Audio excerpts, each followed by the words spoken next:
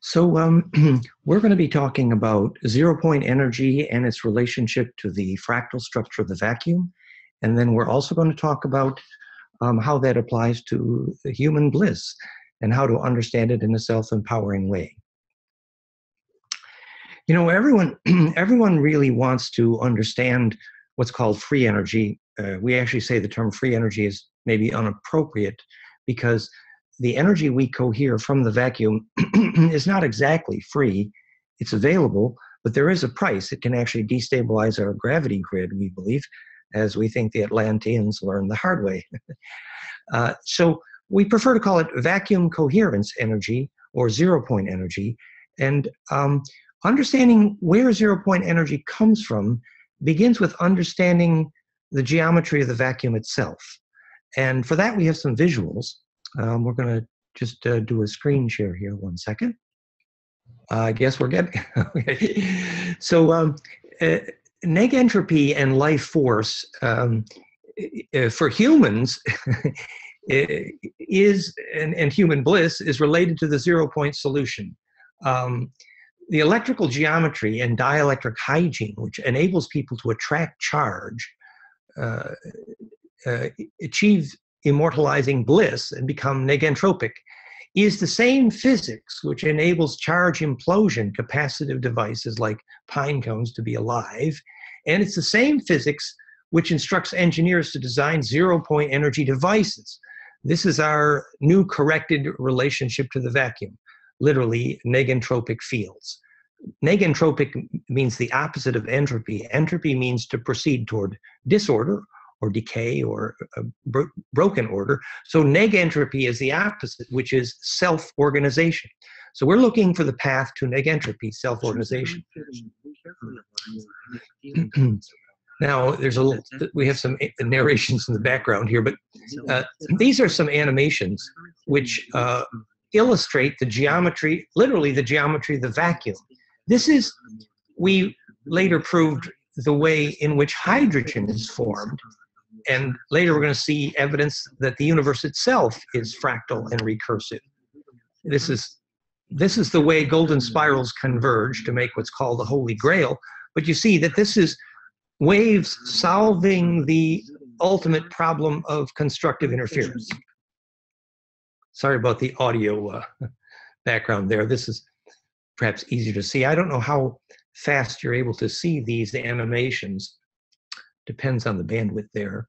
But on the top right, you see what we call our Star Mother kit, which is infinite 3D fractal stellation, dodeca, icosa, which we later proved is the structure of hydrogen. It was called the Greater Meson Theosophy. And we have reason to believe this is quite literally the structure of the vacuum. And our task here is to explain why. In the top center, you have a model of the geometric solution to non-destructive compression, which, as you can see, is a dodecahedral soap bubble. And notice that when you, it really sucks, that when you suck the air out of that soap bubble, it changes scale without changing ratio. And that is called scale invariance and non-destructive compression, which is to say, to retain all the information about wave ratio, even though the scale is changed. Think of the problem you have as you approach death. There's a clue. Actually, Ray Moody has shown that, in fact, the black hole of death visions is electrically contagious, as proven by medical surgeons. And now we know why, that you need a bit of an electrical black hole to propagate your charge field, your aura, through death. So, and access to bliss is similar. So we're going to talk more about that. On the top left, you have the animation of a golden spiral down a cone. As you see from the side, it's the caduceus. And from the top-down view, it's 2 spirals of the golden mean, perfect Valentine heart within heart. On the bottom, you see how the pine cones kiss noses in a 3D fractal dodeca icosa, which is, you see, it's literally a flame. And this is, later we're going to see, is the way that hydrogen burns, in fact. So this is all a set of visuals to understand 3D fractality. So we say that fractality is the new science of life and gravity and all universal centripetal and negentropic forces. Fractality is a geometry or shape for waves of charge which allows them to approach perfect constructive interference. Remember, Einstein was quite convinced that the solution to the unified field was infinite non-destructive compression, meaning charge compression. And of course, no one ever told him what a fractal was, so he couldn't conceive of infinite compression. And even today, although conventional physics knows infinite compression in mathematics, no one until my work has conceived of a fractal field electrically being exactly that, a solution to infinite non-destructive compression. And that's what this is about, actually applying that with examples. That's what this evening's conversation is about. So this perfected charge collapse we call golden ratio optimized fractal phase conjugation, a non-destructive charge collapse, which becomes implosive. And we're going to think about some zero-point energy devices, for example, black light power, as examples of this, of how to create perfect compression. And during the process of gaining that compression, you gain centripetal force. You actually gain inertia during compression. And we want to talk about that. Now, we're not going to talk about the yogic aspects of this tonight because there won't be time. But this is the back cover of my new book, Origin of Biologic Negentropy. And my book is based on my new equation for the origin of negentropy. Let me see if I can gather that slide here more accurately. I have a visual here that I wanted to share. So the basic equation is here. Let's see if we can see this. Maybe I'll zoom in a little bit.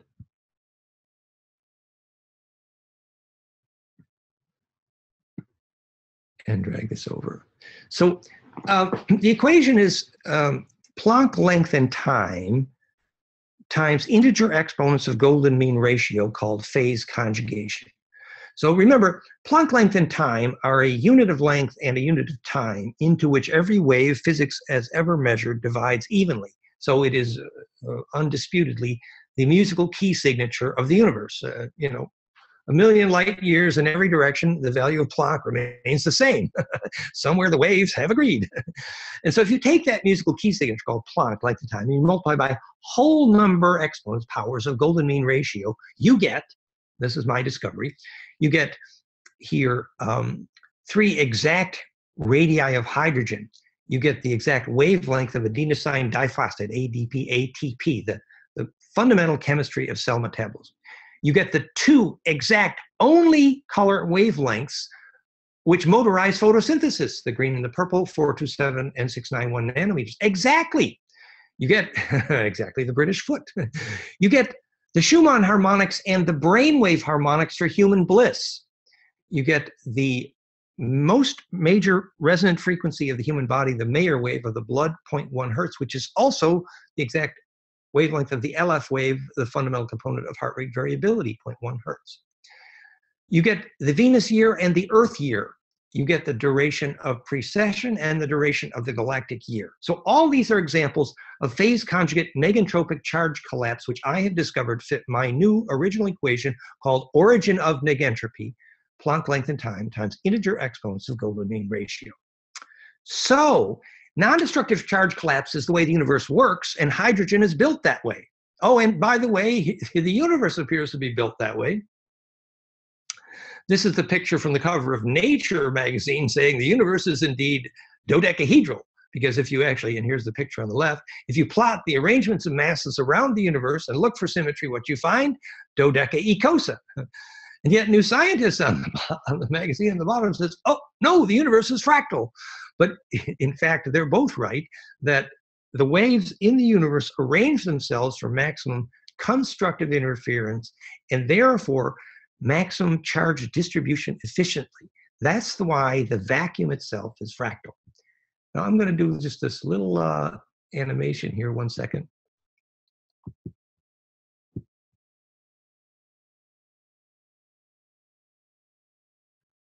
I think I lost my camera view here. Turn my camera back on.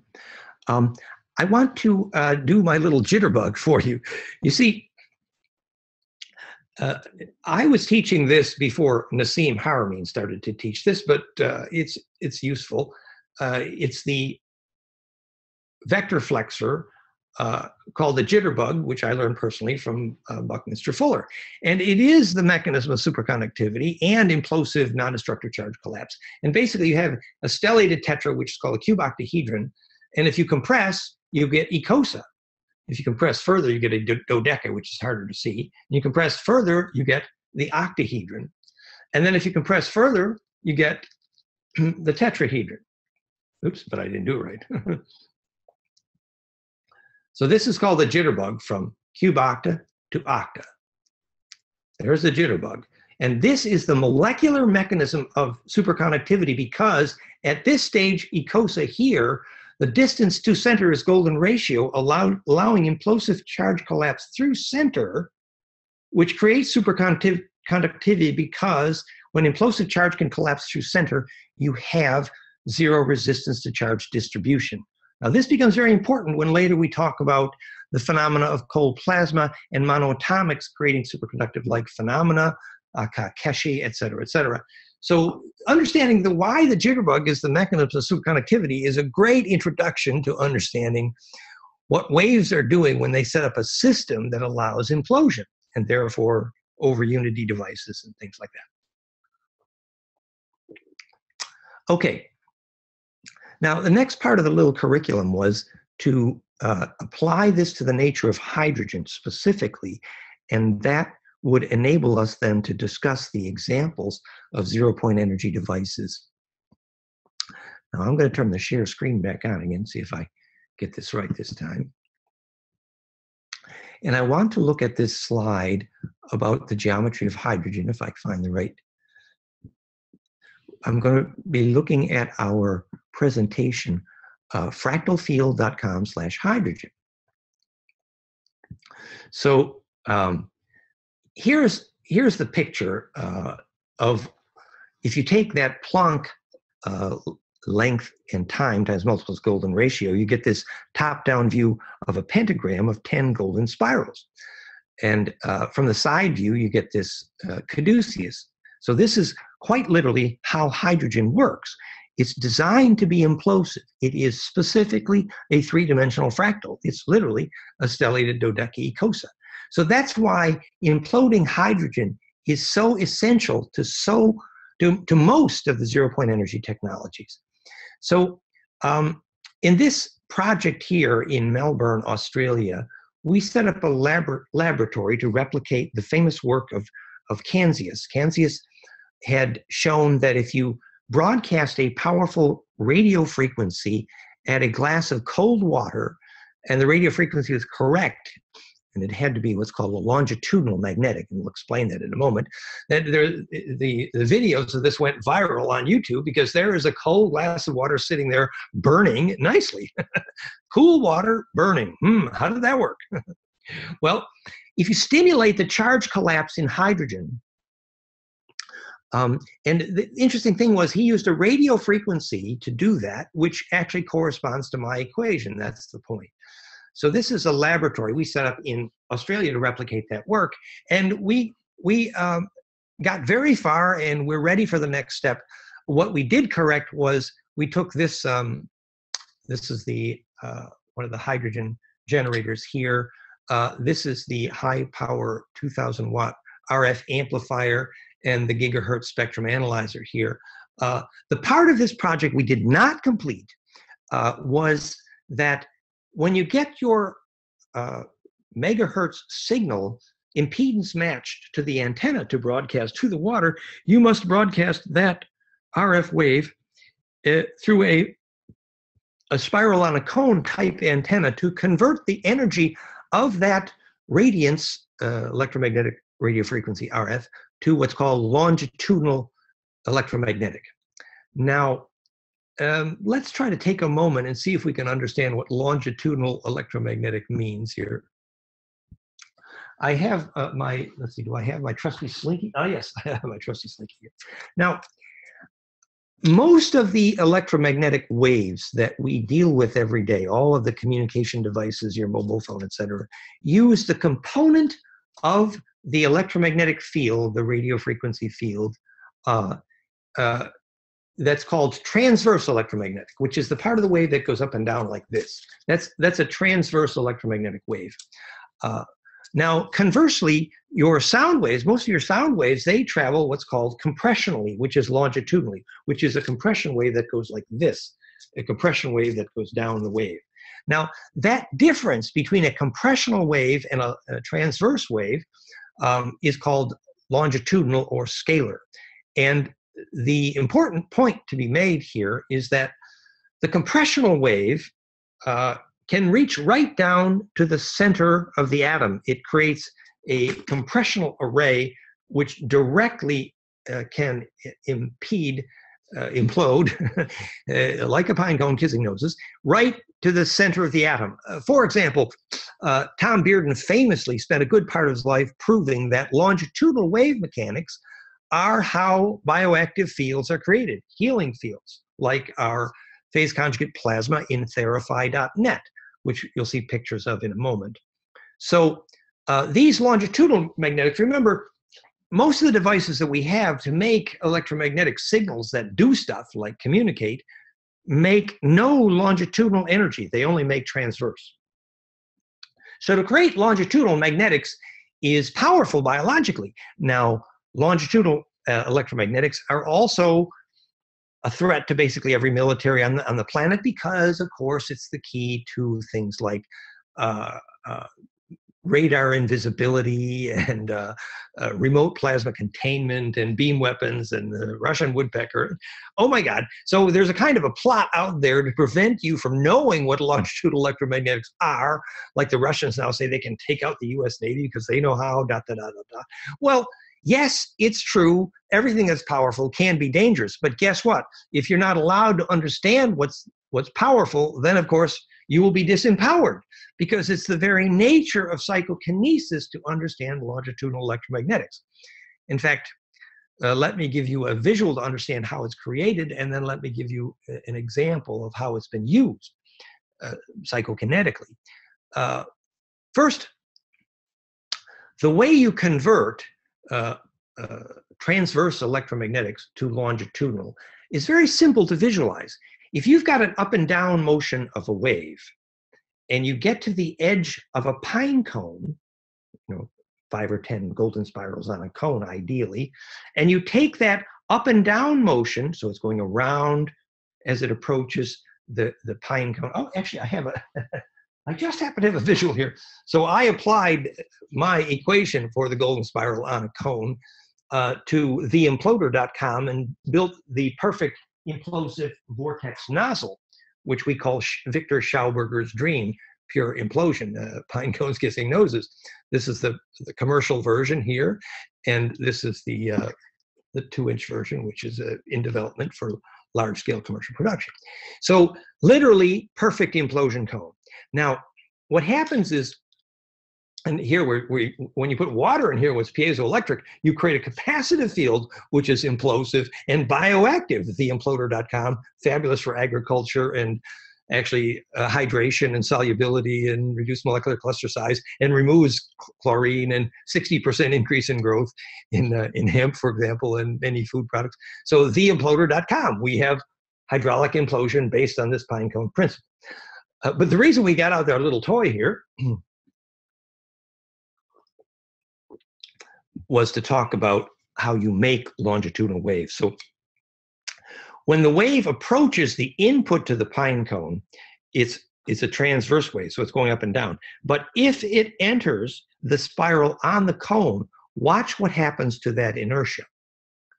Remember that if you teach golden spiral in a hydrodynamics course in a university, you call it optimized translation of vorticity for a reason, because when they say translation of vorticity, they say it means that the inertia, in this case of the up and down motion, the transverse waves, is perfectly translated into the perpendicular component, which is a longitudinal wave coming off the point. So the inertia that entered this cone on this spiral was going up and down, transverse. But when it emerged with all of its inertia going this way, compressionally.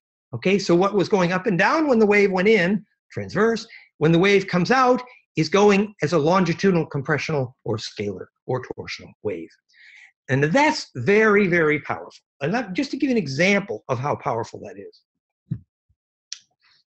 And we're going to apply this to zero-point energy with the nature of human bliss and psychokinesis and a few fun things. So it's really worth taking a moment to think about this. There was a very particular friend of ours, Ingo Swann, famously for remote viewing the backside of the moon and psychokinetically causing damaged trypsin enzymes to heal and things like that.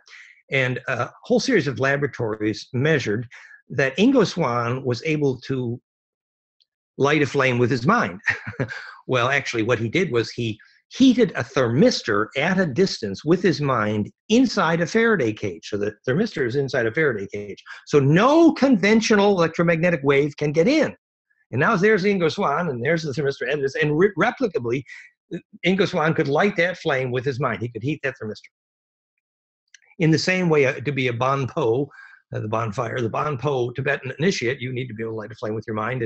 And I have to thank Dhani Wahoo for showing me the Arboretum ritual of the Cherokee. And indeed, the Cherokee initiate is tested by their ability to light a flame with their mind. So we have studied the physics of this, and we believe we understand the brainwave frequency signature that allowed Ingo Swann to light that flame with his mind. And it's the system for doing this is interestingly or appropriately called flameinmind.com. And now we're going to get out some pictures again here.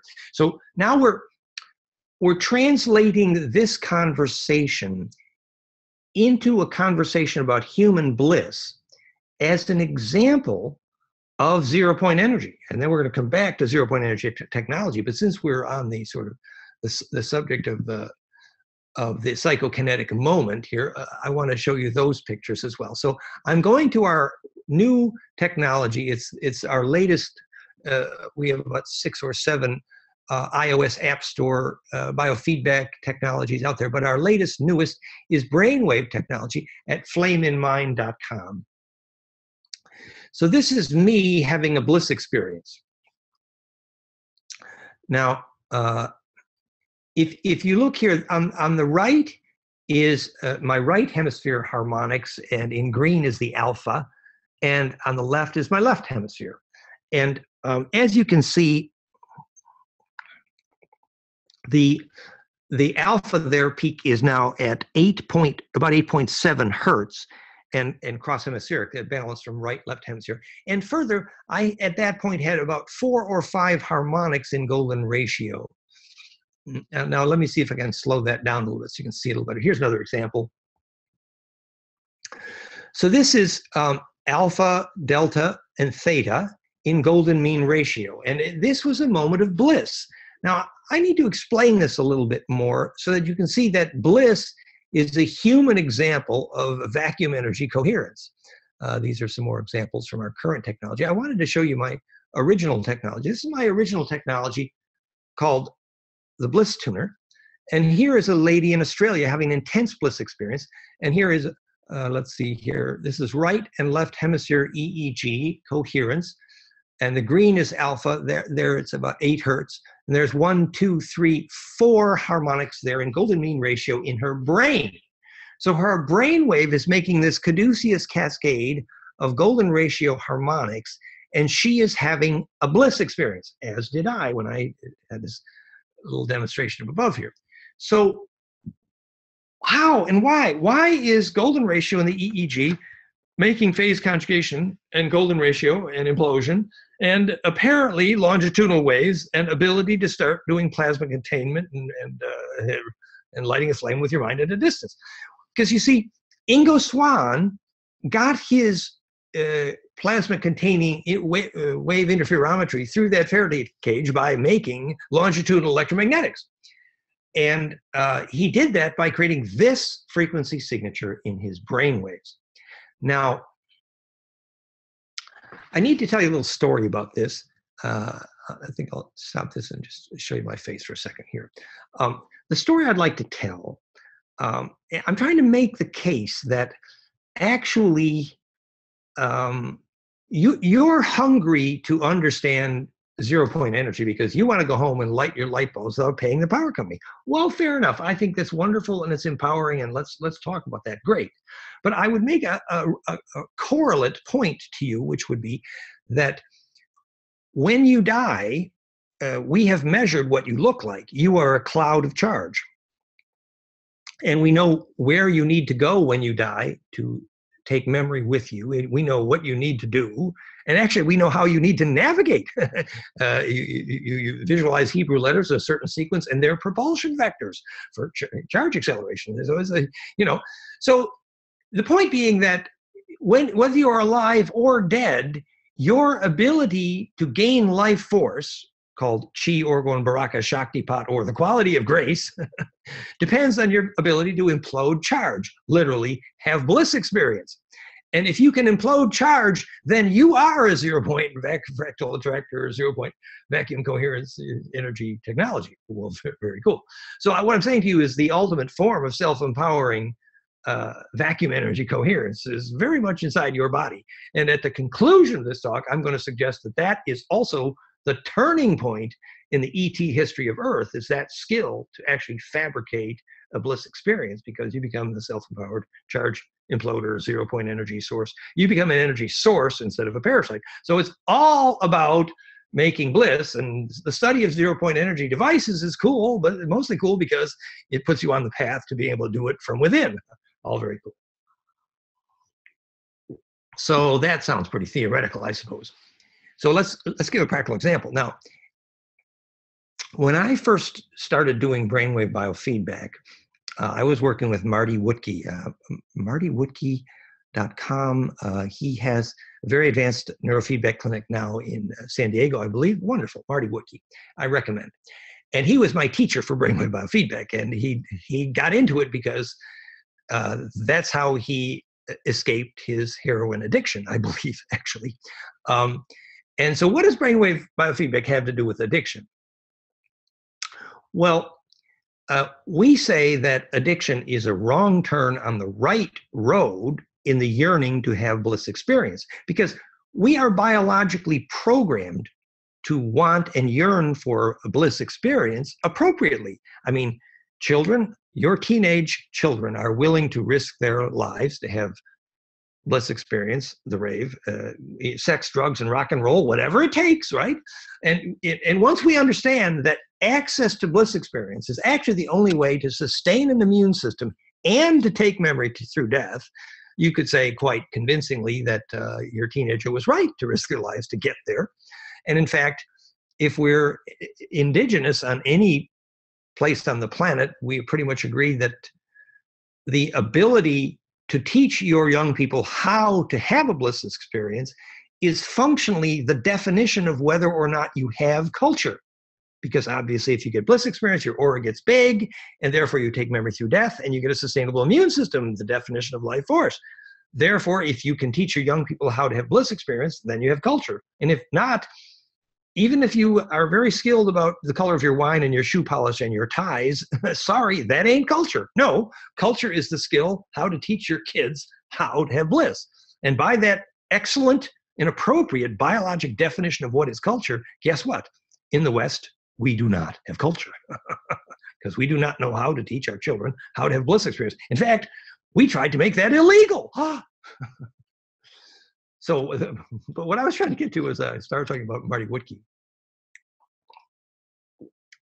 What I discovered working with him was that Marty and I were working to teach people who were addicted, say, to alcohol, how to make alpha in their brainwaves. You remember those green waves we saw just a minute ago. And by the way, the audio feedback cues in the new flameinmind.com will be excellent for teaching people how to make alpha, because the your ability to make alpha will be modulated. The amplitude of your alpha will control the audio feedback, the binaural beat, and the frequency of the binaural beat will be determined by your alpha. But so you'll really learn how to make alpha. It's very, very empowering, very cool. But anyway, so what Marty discovered was that on the same day you got, say, the beer drinking alcoholic, and I've taught this many times, on the same day you teach him how to make alpha, about 7, 8, 9 hertz in their brain waves, on that day, the next drink of beer is not going to taste good. In other words, the yearning for what the alcohol is doing for them is no longer wanted. And it took me some years to understand the reason for that. And that's what I'm here to tell you. I think it's important. Why is it that as soon as you learn how to make some alpha in your brainwaves, you're not going to want your addiction? Why? Well, I did some experiments. You know, I've been teaching brainwave biofeedback for 20 years or something. You know, I've been playing with this for a while. And one thing I discovered is that people who can close their eyes and make alpha frequencies, they see light when they close their eyes. However, people who, when they close their eyes and cannot make alpha frequencies, for them, when they close their eyes, they see dark. Now, that seems pretty simple, doesn't it? I mean, what's complicated about that? Why is it that you see light when you make alpha and alpha beta, and you don't see light if you don't? So, you see, we know exactly why the beer drinker went back for his next drink of alcohol. It was to switch the lights back on. Not complicated, is it? And the reason was because the alcohol reduces the oxygen in the nervous brain and therefore increases connectivity, and therefore the relaxation phenomena that increases the likelihood of charge implosion, therefore alpha, and therefore light. So that's how the beer turns the lights on. Increases relaxation, really, decreases oxygen, increases connectivity. So the physical principle is actually the yearning to see the light. You know, well, come on, baby, light my fire. So why is it that when you make alpha and beta in your brainwaves, that golden ratio, you see light inside? Well, it's very simple. Charge is imploding. You're attracting the light. It's all the spiritual metaphors fit, but it's a rigorous, literal physics. You can teach people how to see the light literally by teaching them to make alpha in their brainwaves. So the point would be that this activity and skill to fabricate and make a bliss experience is very much the ability to make zero-point energy, vacuum energy, charge, implode inside your body. That's what human bliss is. It's teachable, and it very much depends on to breathe right, to relax correctly, to be able to focus, literally, to be able to focus on a shareable wave. Because at the center of that pine cone, the spin density is so great that you are like the hero in the movie Powder, that when you inhabit a lightning bolt, called Kundalini, for example, if you think an unshareable thought, even for a second, it generates heat, and basically you're toast. So you can only do perfectly shareable thoughts when you're inhabiting the center of a lightning bolt, which is spin density, which is exactly what's at the center of that pine cone, which is a perfect description, for example, of what you need to do in order to die successfully. It's obvious. Your whole life passed before you, within a second or two, perfectly compressed. Your whole life got compressed. And why does your whole life get compressed? Well, talk to the medical surgeons that Ray Moody has documented. When they stand over the operating table and someone's having a death vision, that death vision is dramatically electrically contagious. It's an electrical black hole. So why does your aura go to so much trouble to make a literal electrical black hole at the moment of death?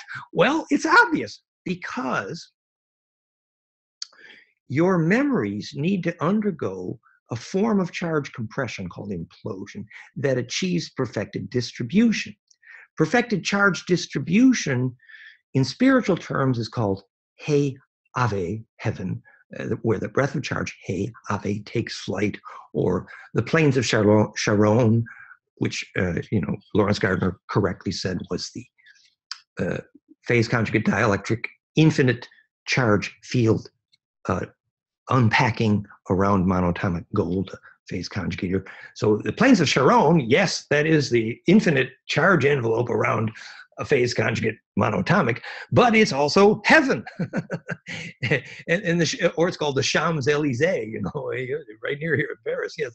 What is the Champs? The electric field of Elysium.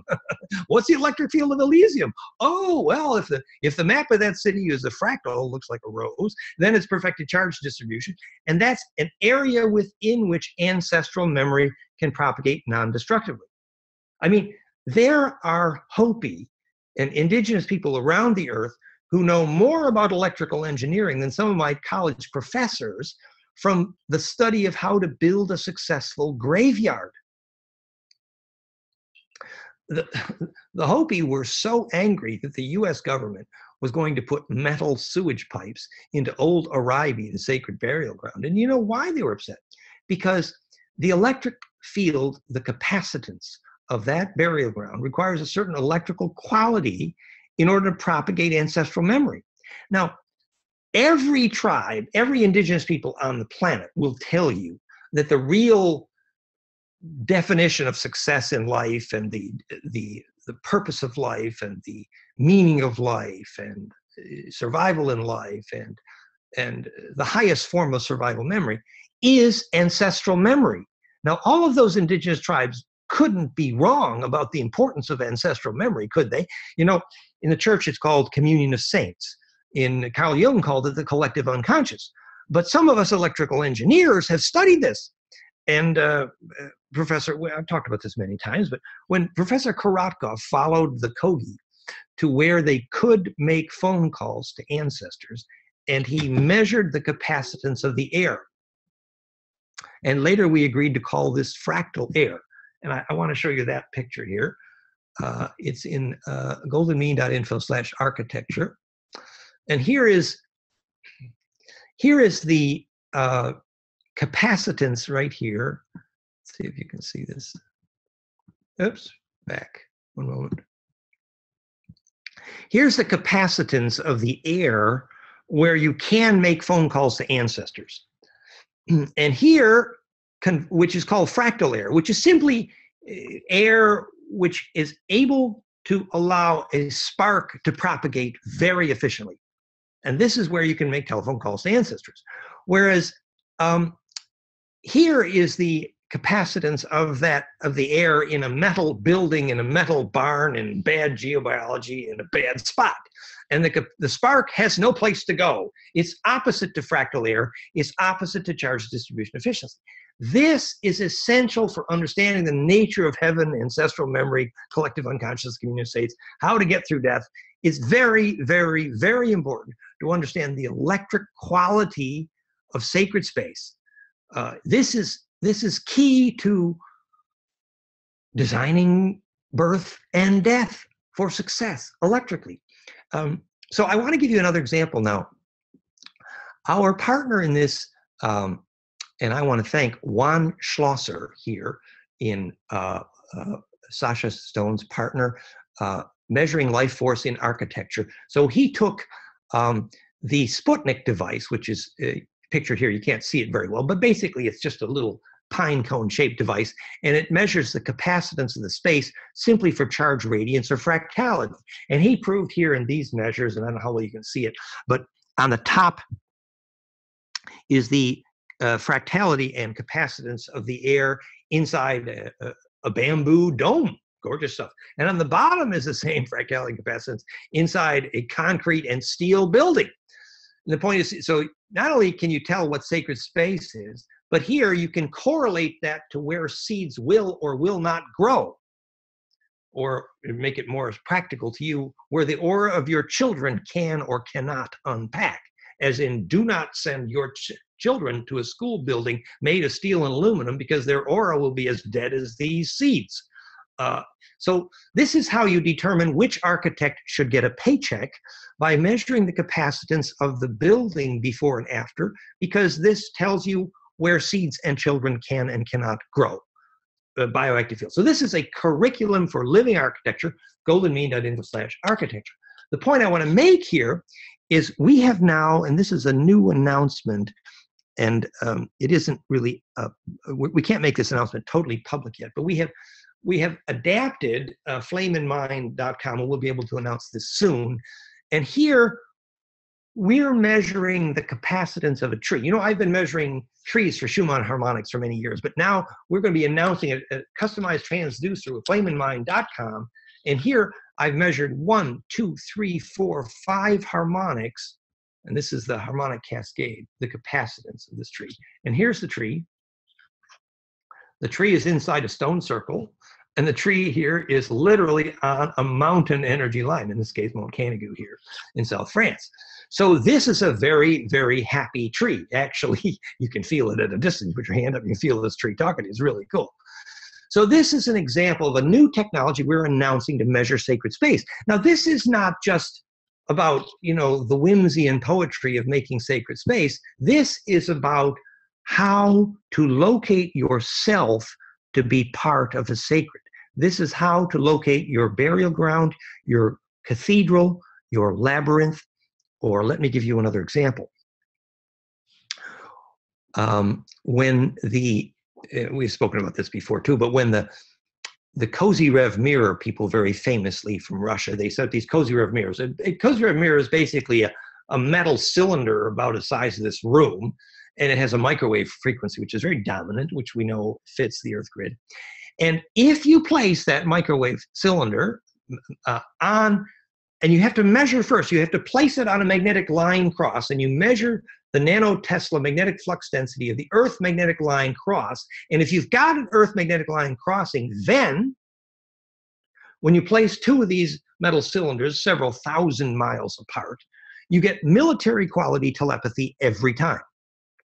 This is Korotkov measure. It's well documented. This is hard science. This is not so, this hard science that for military grade telepathy in the Kozyrev mirrors, you had to place these microwave conductors at the magnetic line crosses. Now we know why, because where the magnetic lines cross, you have what's called 4-wave mixing, which creates phase conjugate 4-wave mixing, which embeds you in the longitudinal waves. And the longitudinal electromagnetics is how the collective unconscious works. It's the voice of God. It's plasma containment at a distance. It's healing, etc. In fact, by measuring the capacitance of the air in these spaces, you can, for example, not just choose where to put the graveyard and the birthplace.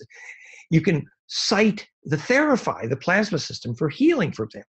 And Therify plasma system is famous now for doing healing at a distance. Remote healing is practiced by, we have Therify centers in probably 13 countries around the world now, and many of them practice this healing at a distance, and they do it very systematically. And if the Therify, the plasma system, we'll see the pictures in a minute, is placed on the magnetic line at the cross point, and the person receiving the healing as well, this is introduction to stargates, quite literally.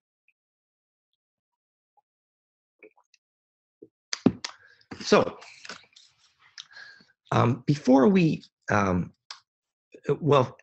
finish here, I'm going to show you some more examples of zero-point energy devices, which we can learn so much about by these new insights about fractal phase conjugate, implosive non-destructive charge collapse. However, since we are now on the subject of the Therify and plasma healing by phase conjugate charge implosion, I will here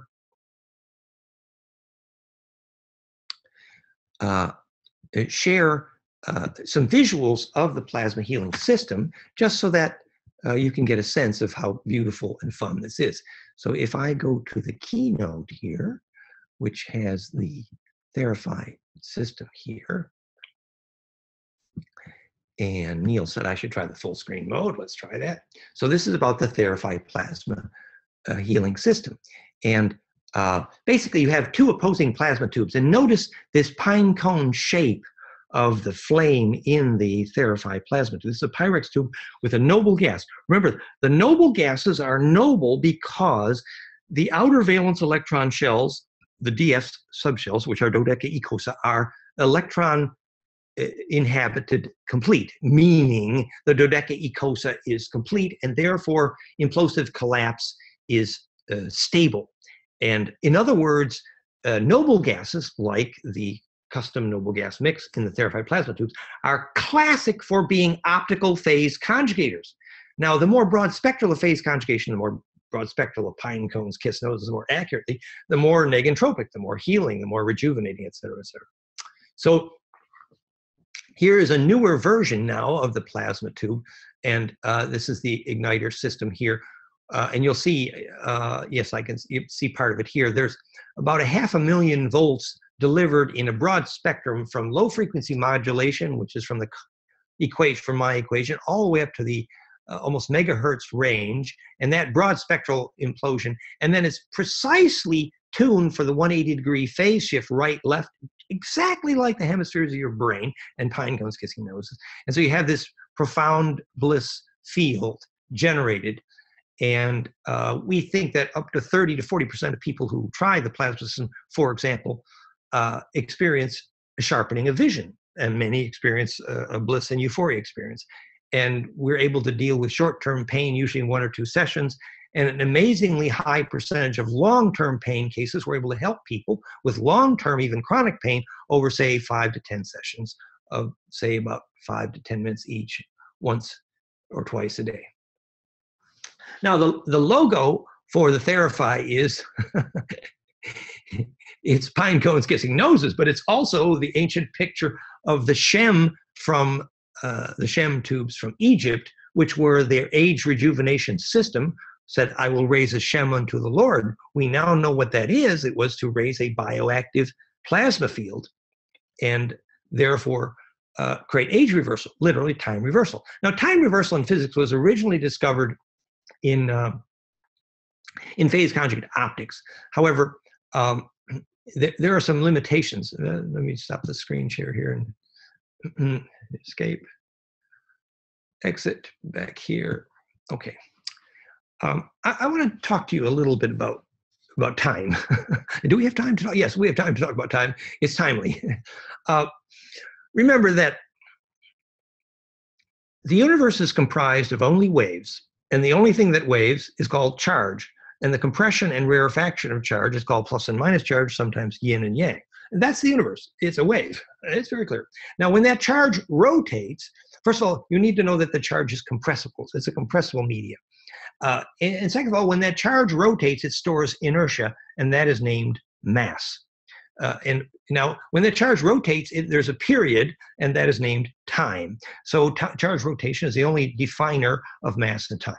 Now, so with that in context, what does it mean to say time reversal? Well, in phase conjugate optics, when time reversal was documented in physics, they were quite clear that time reversal meant returning to a prior state of increased order. So what they meant was that the wave system was compressed down to a state of negentropy, or increased order. And in fact, physics agrees that there is no such thing as time reversal to decreased order. It means you can time reverse rusted steel back in time to being unrusted, but you cannot do the reverse. So in other words, time reversal only means negentropy. It never means entropy. Now, when we get to how to de-differentiate a stem cell, this conversation is going to be very important. So kind of dream on this for a little while. So when you want to do time reversal on living cells, for example, you take them back to their states of max order, which is literally the root of the fractal growth tree, and the term for that is stem cell. So de-differentiating stem cells is a natural for things like phase conjugate plasmas like Therify, and we're in the process of proving that. And we already have, well, we have some of the live blood cell work on that, and we have partners helping us explore that. But we believe we understand biologic time reversal fairly well, and what negentropy and rejuvenation means. Basically, the body experiences a form of compression, and then you spit out mucus and poisons, and you detox, and you need to hydrate and ground. And hydration and ground is a way of restoring your access to fractality.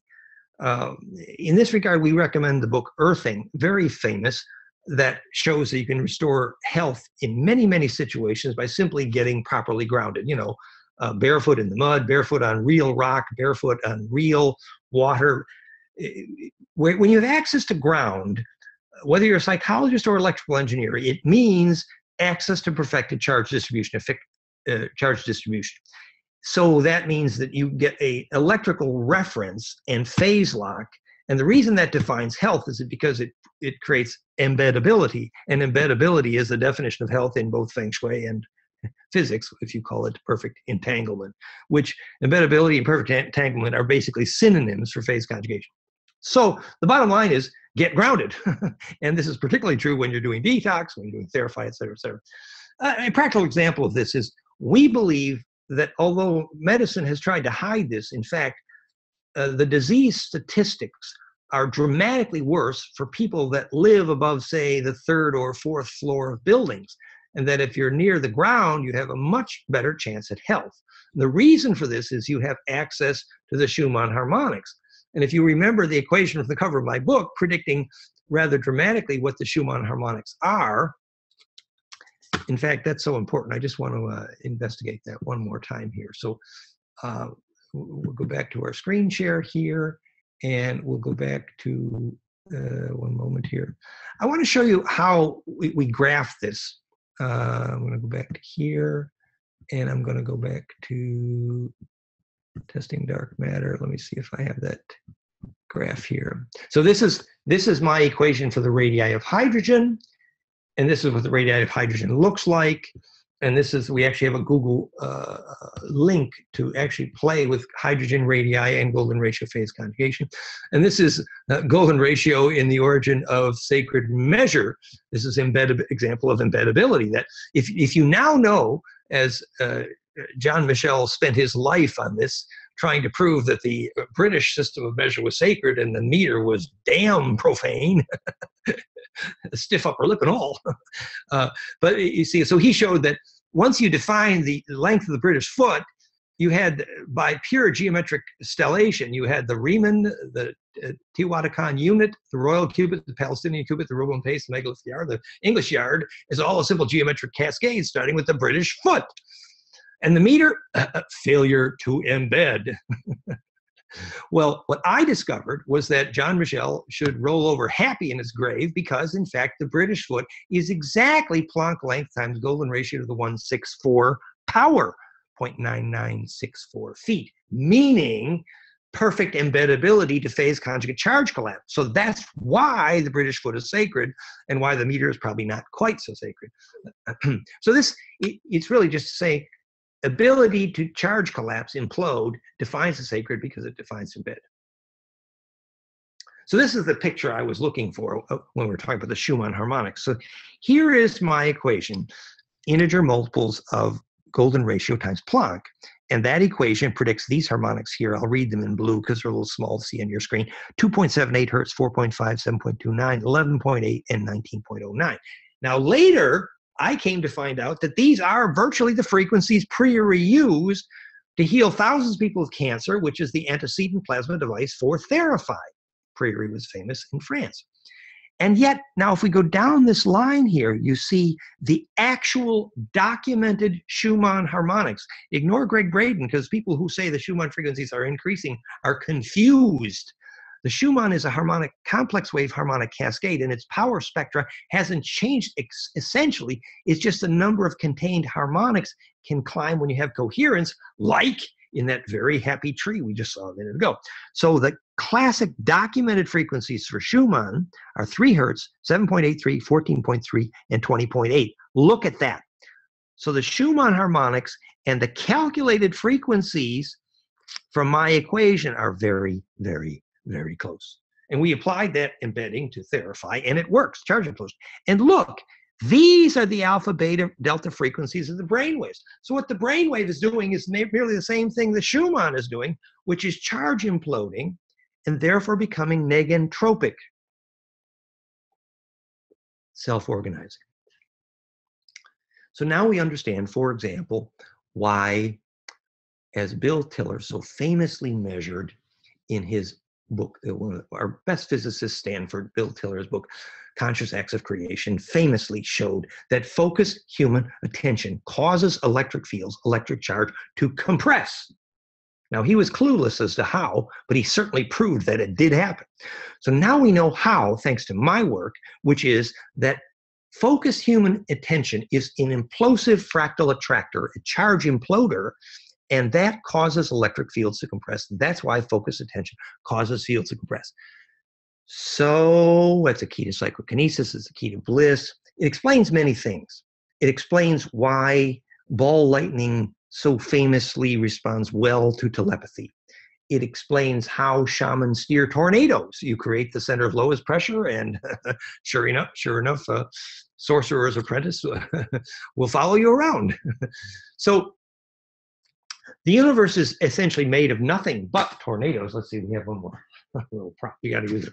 Have to use all our toys tonight if we're going to. So physics says every electric field is a donut, a torus. So the universe is made of nothing but toruses, donuts. Pretty simple. And if you nest these in the right sequence, it's called the atomic table. Quantum mechanics is a matter of nesting donuts. That's pretty simple. So if you get the donut the right angle, you do chemistry. Chem means access to a black hole. Where's the black hole? Right there, center of the donut.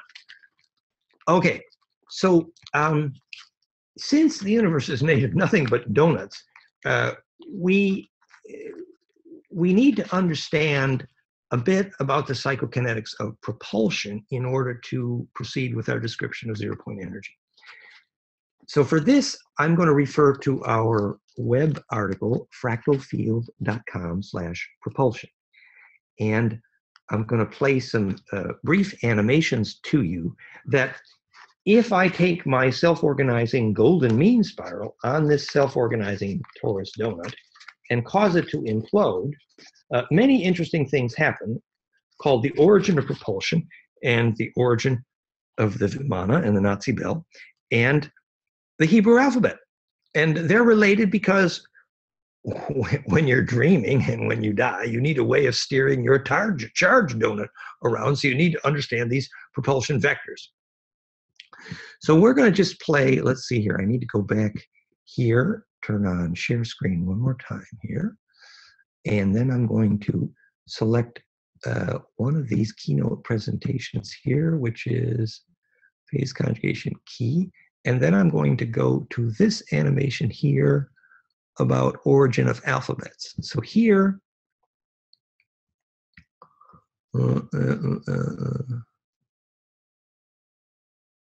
yes, okay. So now we get play full screen, and this should animate. Oh yes, we have a little background sound, it's all fun. So bottom center, I have a self-organizing golden spiral on a torus, and I'm rotating that to see the 7 arrows of axis of symmetry of a tetrahedron.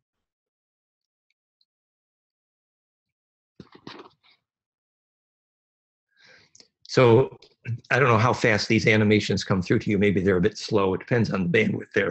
They go a bit fast for the media that is Zoom here, but just go back here one more time. That choosing carefully aligns the here we go. So the spiral on the bottom right is showing you the origin of, oh, here I can turn the sound down on that one, right? Yeah, that's right. Let's turn this down.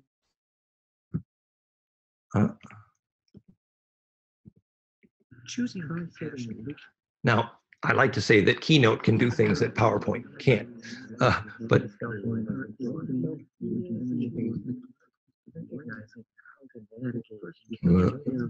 I just want to turn some of the sound down so you can hear me better.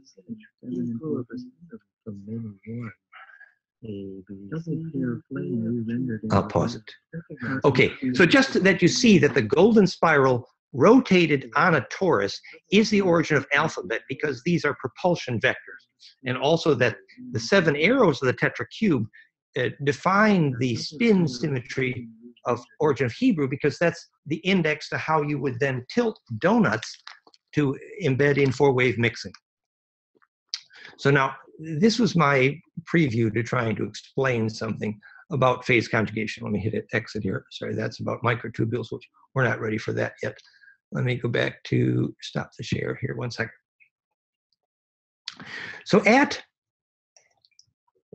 the website, fractalfield.com/propulsion, we also shared the work of one of our longtime partners, Bill Donovan, now Elizabeth Donovan, who wrote rather a whole book called Glimpses of Epiphany about one of the main subjects was something called Koski frost. Koski frost was a quartz crystal cube that generated 800 times its own weight in gravity when it was pumped with a phase conjugate pump wave. And it's what's called a warp propulsion drive in Star Trek.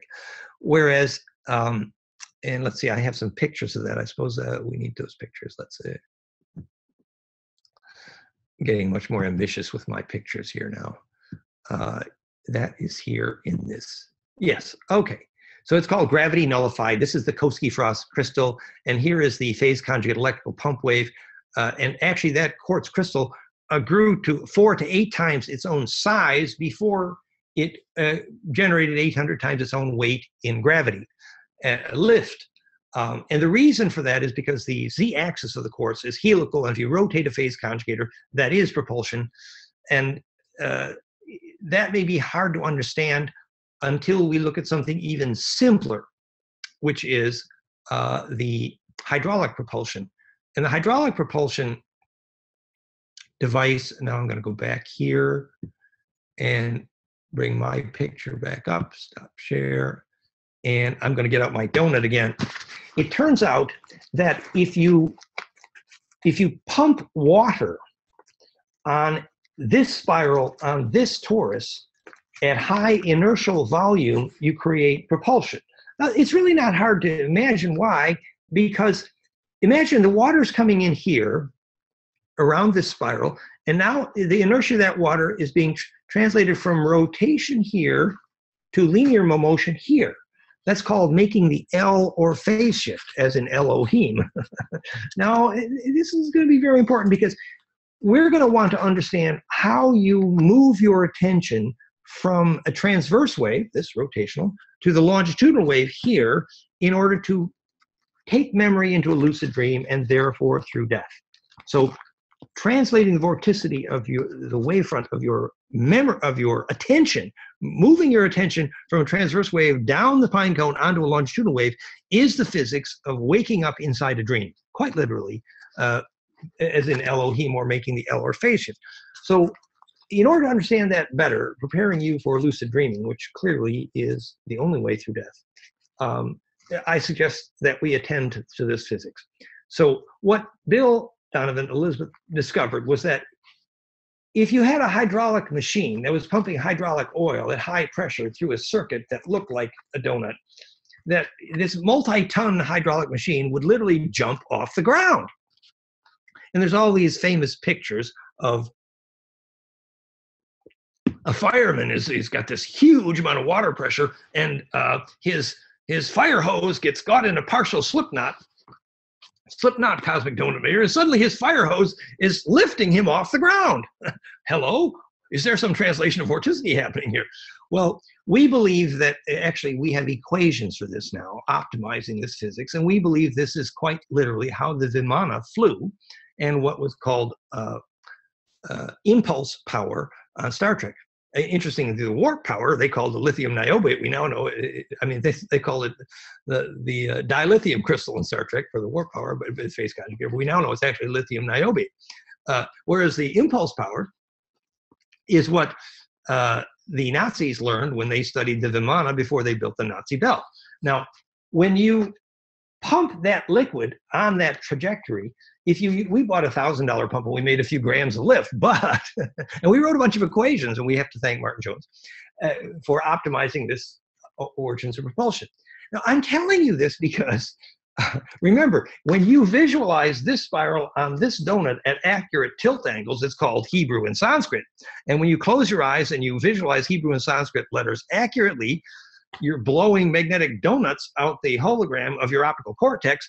And when you blow those donuts at center, at the right set of angles, that's called casting a spell.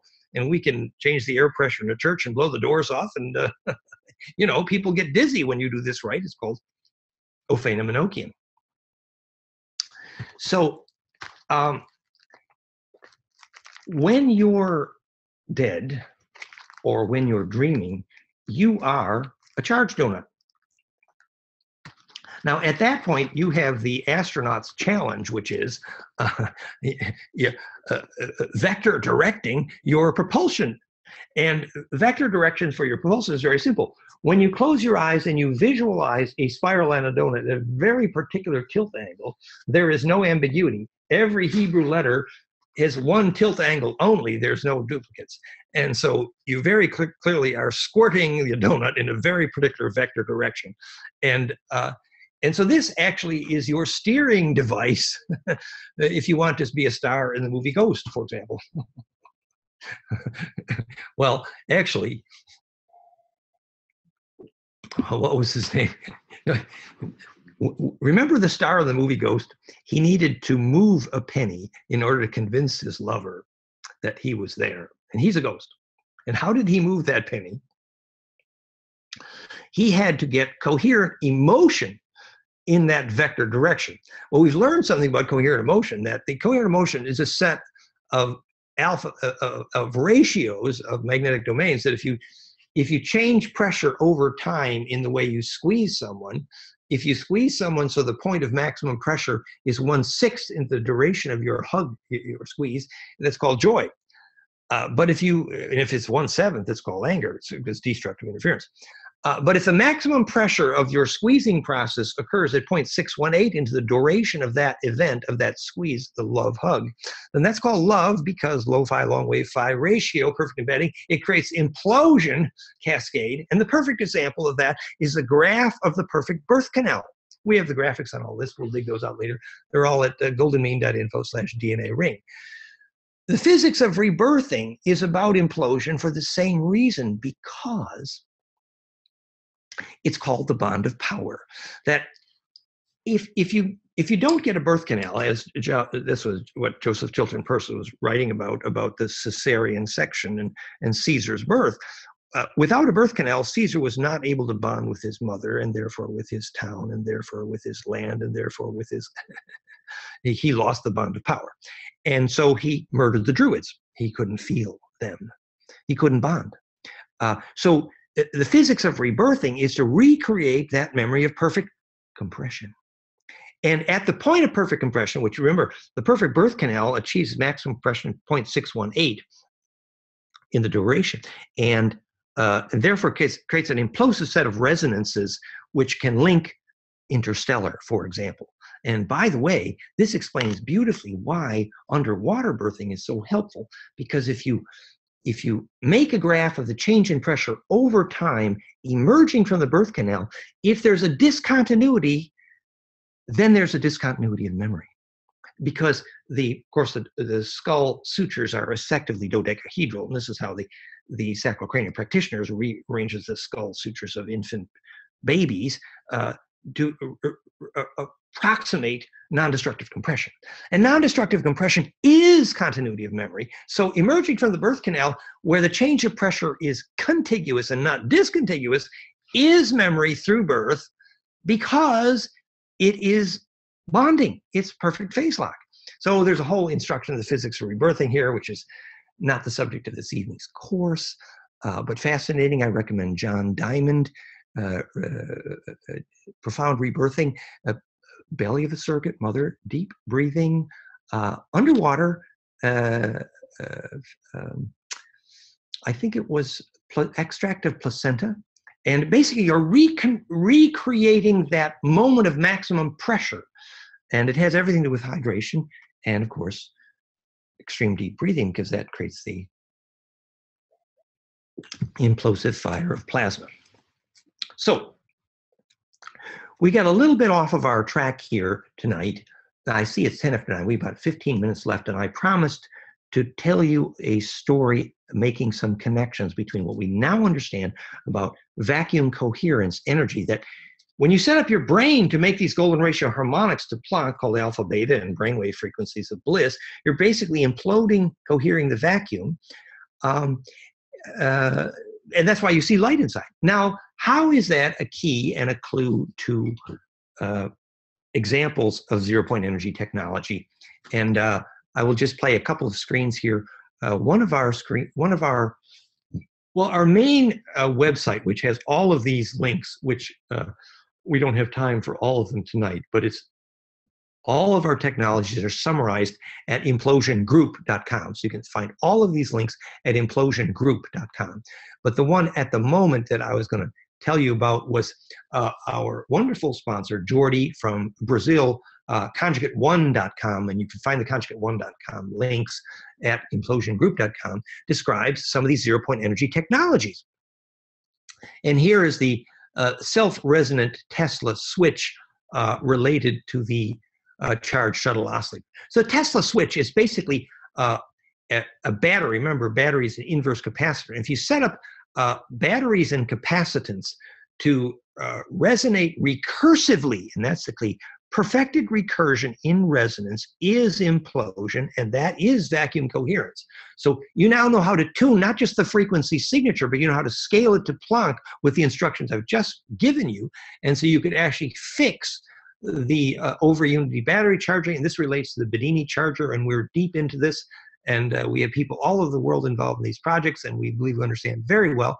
And then this is the Tesla famous charged shuttle oscillator. And the charged shuttle oscillator is strictly capacitive, but it's the same thing, that if you arrange capacitive resonance to become implosive, then that recursive internal resonance can be tuned fractally to Planck, and therefore implode, et cetera, and therefore generate power from the vacuum. Now, another series of projects related to this is called, it's the Implosion AMP website. I don't even have that here. At implosionamp.com, you will see an example of over unity reactive power with our wonderful partner Evans from Montreal. And let's see, maybe I could just bring that up here, implosionamp.com. So, you know, related to the Magritte system here, but if you actually take, it's called over unity reactive power, and being developed there by Evans in Canada. But he has another name for it. Darn, I'm not doing justice to Evans' presentation. But an example of this would be the Ortronics technology from Spain, which is a inverter drive, which is over unity because the, oh yeah, I hear, yes, I'm sorry. It's called parametric power amplification, the parametric amplifier. This is Evans' work.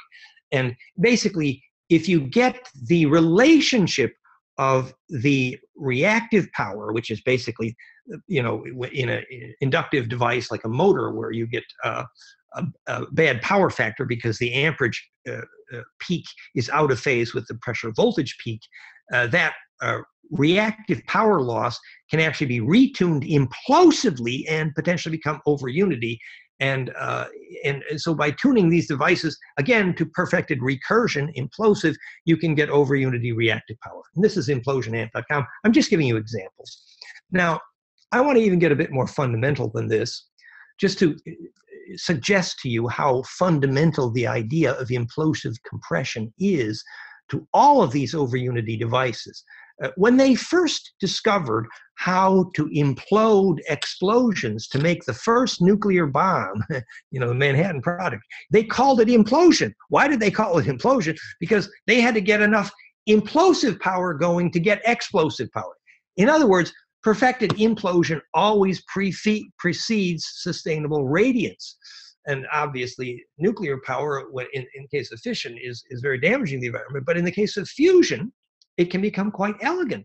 But understanding how fusion works requires plasma containment. And understanding plasma containment, which is a holy grail of fusion work, requires understanding microwave interferometry. And longitudinal microwave interferometry is the example of what we just said, that if you create longitudinal microwave and calls it interfere constructively at a distance, which is Tom Bearden's life work, and the Russian woodpecker, and all kinds of military dangerous subjects, but also how the flame in the mind works. So suddenly you begin to understand real plasma containment. And once you understand plasma containment, that if the longitudinal microwave, which will go through about anything and goes faster than light, converges at conjugate angles, four-wave mixing at a distance, it will resynthesize the transverse component and therefore the heat. And suddenly you can contain the heat at a distance. This is fundamental 101 to the physics of psychokinesis and plasma containment, which is the answer to fusion energy research. Absolutely the answer.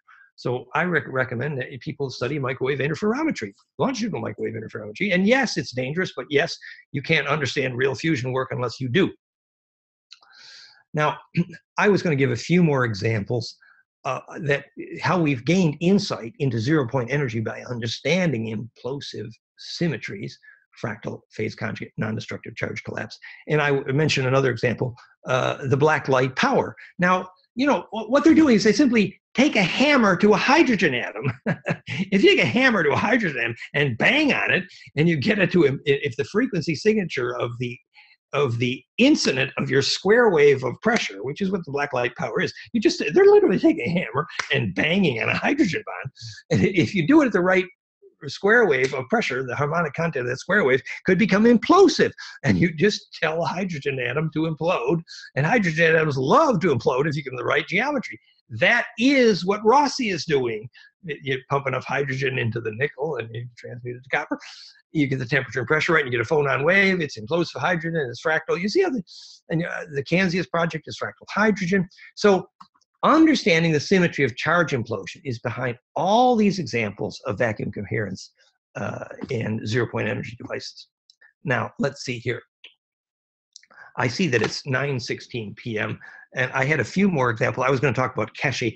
Our article about Keshe, you know, very controversial work there, but and I think Mr. Keshe has some issues, and we don't need to go there this evening. But the fundamental, which is that monoatomics are phase conjugators, are instructive. And we have all those pictures at fractalfield.com/coplasma.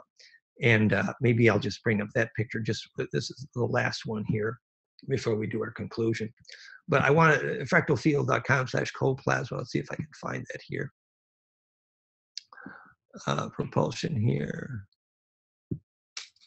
Yeah, here it is. So this is the stellated dodeca pine cone kissing noses story. And these are monoatomics. And you know, here's the monoatomic carbon called fullerene, which is, when it's stellated down a tube, creates a carbon nanotube, which is classically superconductive. And now we know why, because you got this implosive 0 point through center here, in this little pine cones pictures here and here. So monoatomics are phase conjugators. That's the physics behind Keshe's work. Unfortunately, Keshe, although he has nuclear skills, has almost zero electrical engineering skills, and therefore you have a little problem. But the fundamental principle that monoatomics are phase conjugators is a perfect introduction to implosive charge collapse and 0-point vacuum coherence, and related to some of the things that Keshe was trying to do. Okay, now I think that's going to conclude the conversation about a 0-point energy here. Now, just in my closing comments, there's just one more little fun. Since your conference is about full disclosure, and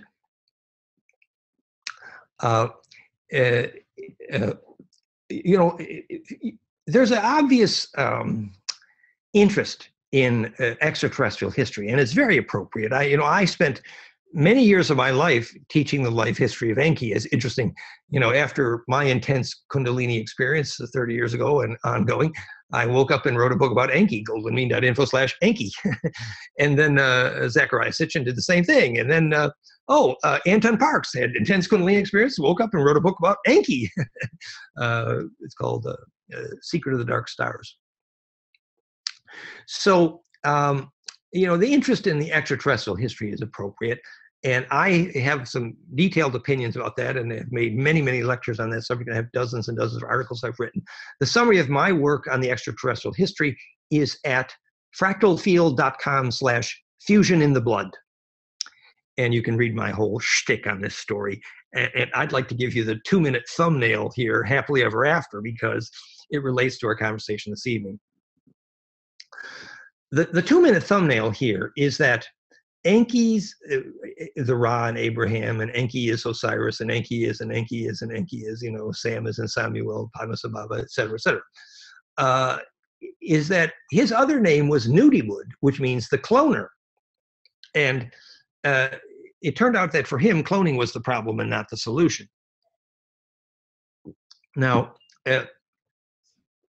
my essential view is that the wrong turn in history, which we are doing Groundhog Day for right now in the, you know, we are sort of, if you believe, as I do, that we are potentially the vaccine for those Draco-Orion wars, what is the vaccine? The vaccine is as follows, that our Draco ancestors, as they messed with the Greys and then messed with and messed with and messed with and messed with the humans, had done nothing but cloning for thousands of years, and they had the Nephilim experience, which means to fall, which means the fallen ones, Nephilim, Anunnaki, the symptoms of that disease were loss of ability to take memory through death, literally loss of a soul, which means loss of ability to navigate through the speed of light, which means loss of the ability to attend into a lucid dream, which means loss of the ability to get your attention onto longitudinal, as we've discussed, it literally to become the El as in Elohim. So how did that fall happen? And that's my Groundhog Day for the moment, is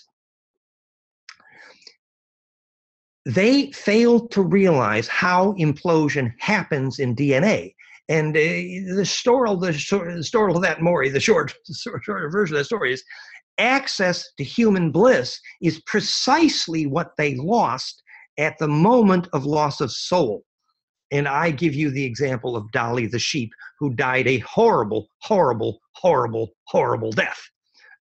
Because if you don't understand the physics of what orgasm does to birth, you don't know how DNA implodes, you don't know how human bliss causes DNA to braid recursively and therefore implode and therefore get a soul. I mean, it's very simple. Without bliss, you don't get a big aura. And without that, you don't get implosive enough to have leverage to take memory through death and be psychokinetic. In fact, you can't even be a guild navigator or steer through the speed of light or do any of the good things that get you a really good high-paying job. So, you know, you can go through a little anger at the ancestors here about, oh, you know, Enki was a little bit mad because he thought his cloning when he made Adam and Eve was an art form, whereas the people who were paying him, which was his father, the Dracos from Pleiades, were only having him make humans for slaves and snack food. So there was a little disagreement about opinion. And we could be angry at our ancestors all day, but the fact is that his mother snuck something, I say a bullet in the furnace here, when the first fertile female that Enki made, which was you see there was two branches of Draco blood, because the Draco, they're called Uru, meaning ancient dragon blood, the Uras, as in Uru Asa LM. And they breathed in nitrogen and they breathed out cyanogen, and their blood was a lipid and oil, and to them water and oxygen are poisons. And they required a synthetic electric field to eliminate aging, called the Shem, which is the subject of tonight's entire lecture. I will raise the Shem unto the Lord. Now, when they encountered our atmosphere, they aged catastrophically, which is why they had to raise the Shem unto the Lord. And because, you know, they had a desperate genetic problem. They had lost ensoulment, and Humpty Dumpty couldn't put the egg back together again, no matter how much. And so our ability to sort out the ancestor story, yes, you can go back there and do the whole painful nightmare that is history, or you can learn the science lesson and graduate. And the science lesson is that once you have access to bliss experience, you actually you become the solution of the Orion Wars. Because for one thing, you have a body polis. The only definition of politics is really the charge field you generate with the body polis, which is a beehive knows the only way to swarm. You need royal blood to navigate. So collective bliss is the only definition of politics, ultimately body polis, because it's the only thing that makes your collective aura navigable. And that is the only possible biologic definition of democracy. Hello. The reason every government on their planet would probably rather kill you than allow you to have group bliss process is because group bliss process is the only biologic definition of government. And plus, it's the only way to get your aura through the sun, which is actually the only way to graduate from kindergarten. So that was a short bit about the happily ever after. So the storal to the mori of my view of the ET history is that whether or not you believe in Dracos and Uru and all that melodrama nightmare isn't really important. But what is important is that you decide to do the homework. And the homework is, if you don't get bliss, you're toast. And so the homework is the hygiene to do that. And the hygiene to do that is called the quality of grace, the arc angle of your fingertip during the yoga, starting to tingle if the curvature is right. And that calculus of curvature of implosive capacitance is the quality of grace, which Jesus felt when who was touching his coat, you know, his raiment, his 7-color technicolor coat. So, and this has to do with the hygiene for diet of live food. It has to do with inhabiting environment which is charge dense. If you're going to live in a city with metal and electrosmog, ultimately your children are not going to have a soul. And all of the hundreds and perhaps thousands of Indian gurus who have lived to be hundreds, if not thousands of years old, not one of them did it in a metal building. And there's a reason for that, because the capacitance was not implosive. So you learn to inhabit an environment. And this is what the ancient dragon ones were. They were ones who knew where the dragon current was and how to embed in it, and therefore how to achieve implosion. So that was my happily ever after. And just checking in the chat window for questions here. We do have one question, more like a statement that you might want to comment on. Philip is saying, based on the information you shared earlier about the pine cone, is that the same reason why our pineal gland is shaped as a pine cone? Do you have anything to say on that? Well, that's a beautiful thought, actually. You know, when Bentoff measured the ringing in the ear frequencies heard by meditators, and you'll find the graph in my book, The Power Spectra, he found that this was a cascade of phonons, which I now proved is phase conjugate to Planck, also the frequency signature, which is the climax of the sacrocranial pump. That these phonon waves cascade into the ventricle cones called horns, which causes the liquids in the ventricle cones to become horny, that you conserve sexual juices. And this focuses a phonon wave around onto the pineal pituitary complex. And then the pineal gland actually burns like hell, and I have felt that many times. And what happens is the gland goes from crystal to liquid, and the liquids go from liquid to crystal. And then the wave propagation velocities equalize, the whole cavity becomes implosive, and it is the wiring for phone calls to God, quite literally. Our discussion of the spiritual significance of the pineal gland is in the article goldenmean.info/pineal. And yes, the pine cone geometry of the pineal would be very electrically appropriate and symbolic as well. Thank you for a fun question. Yes. So are you saying that the bliss experience, is that a sexual bliss experience, or is it more like a universal love kind of experience? I'm saying that a bliss experience is the experience of implosive biologic charge. And sexual energy is a wonderful and good and appropriate way to do that, but not the only way. And I'm saying that when Wilhelm Reich wrote The Function of the Orgasm book, he was functionally clueless to the function of the orgasm, because he did not understand the physics of Kundalini or the physics of bliss. What happens is the ultraviolet and microwave component of cell metabolism makes the U-turn at the tailbone, and the spine liquid pump pumps and we've measured the microwave of Kundalini, up the spine liquid to the brain crown, causing an explosion of growth. And that is a beginning of bliss experience. And there's lots of forms of that.